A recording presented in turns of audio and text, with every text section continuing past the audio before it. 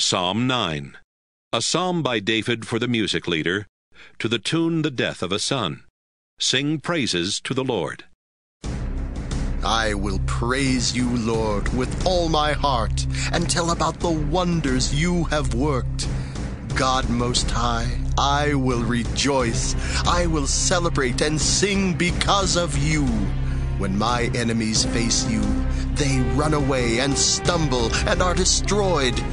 You take your seat as judge, and your fair decisions prove that I was in the right.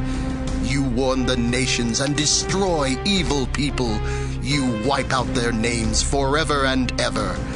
Our enemies are destroyed completely for all time. Their cities are torn down, and they will never be remembered again. You rule forever, Lord, and you are on your throne, ready for judgment. You judge the world fairly and treat all nations with justice. The poor can run to you because you are a fortress in times of trouble. Everyone who honors your name can trust you because you are faithful to all who depend on you.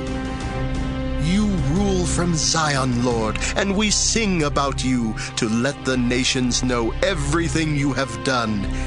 You did not forget to punish the guilty or listen to the cries of those in need. Please have mercy, Lord. My enemies mistreat me. Keep me from the gates that lead to death, and I will sing about you at the gate to Zion. I will be happy there because you rescued me. Our Lord, the nations fell into their own pits, and their feet were caught in their own traps. You showed what you are like, and you made certain that justice is done. But evil people are trapped by their own evil deeds. The wicked will go down to the world of the dead to be with those nations that forgot about you. The poor and the homeless won't always be forgotten and without hope.